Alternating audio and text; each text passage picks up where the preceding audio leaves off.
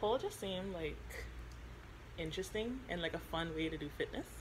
And I was just like, why not? Let me try this out. And how did you feel after your first class? I was like, here's my money. Can I please continue doing classes? That's awesome.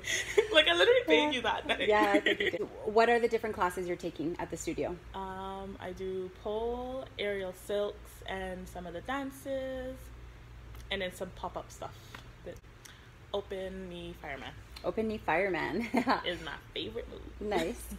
Yeah, climbing for sure. Climbing, yeah. That was so fun to like get that after a few months. It's like, oh my gosh, wait, I'm up here. Hi. Yeah.